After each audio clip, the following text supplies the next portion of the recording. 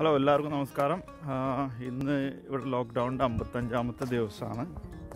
അപ്പോൾ വീട്ടിൽ കുറച്ച് അവശ്യ സാധനങ്ങളൊക്കെ ആവശ്യമുണ്ട്, ഏകദേശം ഉള്ളി, തക്കാളി തുടങ്ങിയതൊക്കെ. അപ്പോൾ ഏതായാലും ഞാൻ ഷോപ്പിങ്ങിന് ഇറങ്ങിയിരിക്കുകയാണ്. നിങ്ങൾ ഫ്രീ ആണെങ്കിൽ എൻ്റെ കൂടെ ജോയിൻ ചെയ്യും. ഓക്കെ.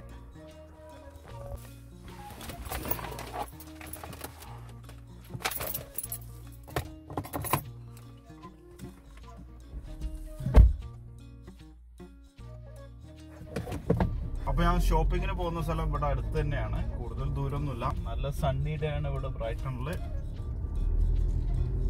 സത്യം പറഞ്ഞാൽ സമ്മറിലൊക്കെ ഇങ്ങനത്തെ ദിവസങ്ങളെന്നൊക്കെ പറഞ്ഞാൽ നമുക്ക് വളരെ റെയറായി കിട്ടുന്ന ദിവസങ്ങളാണ്. എപ്പോഴും വെയിലില്ലാത്ത നാടാണല്ലോ.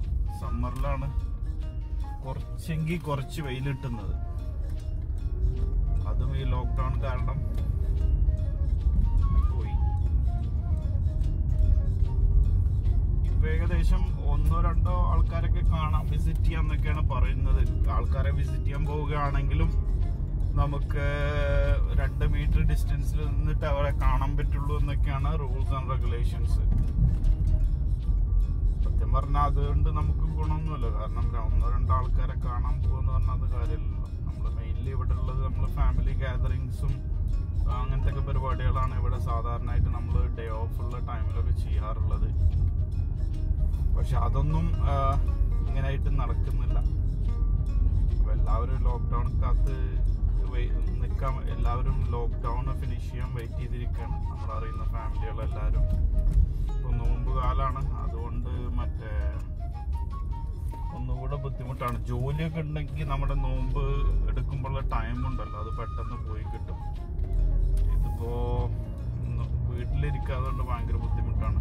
അപ്പോൾ നമ്മളെന്താ ചെയ്യാന്ന് പറഞ്ഞാൽ നോർമലി കുറേ നേരം ഉറങ്ങും, എന്നിട്ട് പിന്നെ ലൈറ്റായിട്ട് എണീറ്റിട്ട് അങ്ങനെയൊക്കെയാണ് ഇപ്പോൾ പരിപാടി. ഡേയ്സൊക്കെ പ്ലാൻ ചെയ്തിരിക്കുന്നത്.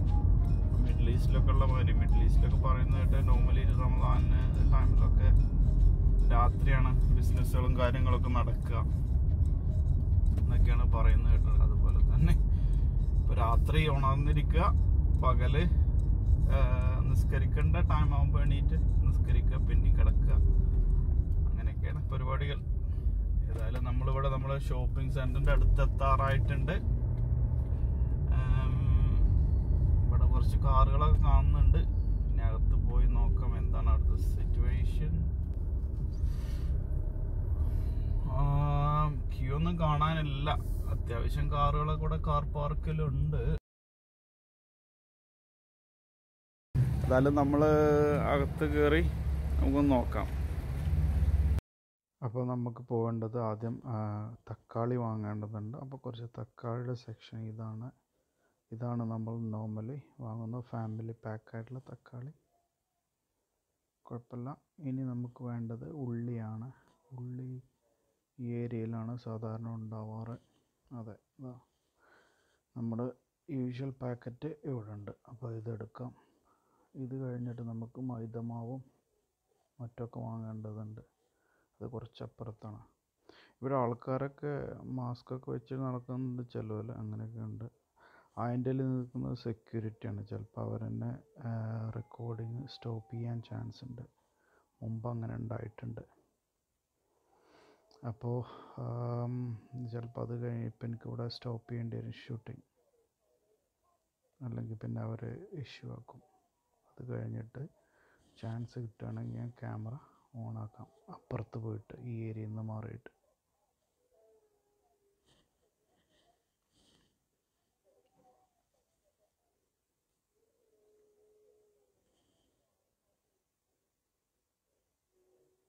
അതെ, അവരെന്നോട് റെക്കോർഡ് ചെയ്യാൻ പാടില്ല എന്ന് പറയുന്നത് ഇവിടെ വെച്ചിട്ട് അകത്ത്. അപ്പോൾ ഏതായാലും ഇതിവിടെ നിർത്തണം അവരുടെ മുന്നിൽ വെച്ച്. Yeah, because you know, not really supposed nothing to do with the pricing or anything. No, you're not really supposed to. Okay. Not supposed to take. Okay, yeah, all right. Yeah. It's not your property. അപ്പോൾ നമ്മുടെ ഷോപ്പിങ്ങിൻ്റെ full video എടുക്കാൻ നമുക്ക് കഴിഞ്ഞിട്ടില്ല. ഞാൻ പറഞ്ഞതുപോലെ അവിടെ security ഉണ്ടായിരുന്നു. അവരോട് ചാലഞ്ച് ചെയ്യാൻ പറ്റില്ല. ചാലഞ്ച് ചെയ്ത് കഴിഞ്ഞാൽ പണി പാളും. അപ്പോൾ അതുകൊണ്ട് അവർ കാണാതെ അങ്ങനെ എടുത്തുകൊണ്ടിരിക്കുകയാണ്. ഞാൻ ലാസ്റ്റ് മിനിറ്റ് കുറച്ചുകൂടെ ഉണ്ട്, എടുത്തിട്ട് ഷോപ്പിങ് അതുകൂടെ കഴിഞ്ഞാൽ നമുക്ക് ഇവിടെ നിന്ന് ഇറങ്ങാം എന്നാണ് പ്ലാന്.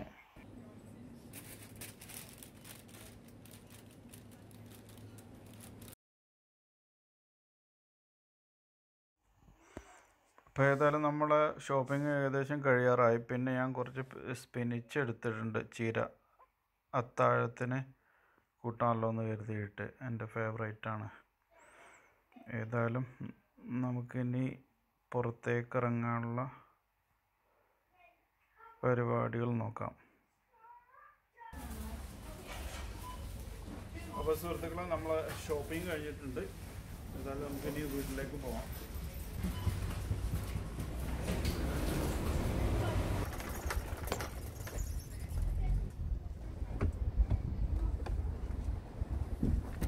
അപ്പോൾ ഇത്രയുമാണ് നമ്മുടെ ഷോപ്പിംഗ്. അല്ലേ, ഏതായാലും നമുക്കിനി പതുക്കെ വീട്ടിലേക്ക് നീങ്ങാം. അപ്പോൾ അത്യാവശ്യമുള്ള സാധനങ്ങളൊക്കെ കിട്ടിയിട്ടുണ്ട്. ഉള്ളി, തക്കാളി തുടങ്ങിയ അത്യാവശ്യ സാധനങ്ങളെല്ലാം ഉണ്ട്. അപ്പോൾ ഇനിയാണ് നമ്മളെ പ്രധാന പരിപാടി. എന്താ, കൈയൊക്കെ ഒന്ന് വൃത്തിയാക്കാം. അപ്പോൾ ഈ ട്രിപ്പിൽ നമുക്ക് കിട്ടാതായത് 1-2 സാധനങ്ങളാണ്. നമുക്ക് എഗ്ഗ് കിട്ടിയിട്ടില്ല, പ്ലെയിൻ ഫ്ലോർ വാങ്ങേണ്ടിയിരുന്നു, അതും കിട്ടിയിട്ടില്ല. കുറച്ച് മൈദമാവ് ഇറക്കുമതി ചെയ്ത് കഴിഞ്ഞാൽ കുറേ കാശ് ഉണ്ടാക്കാം.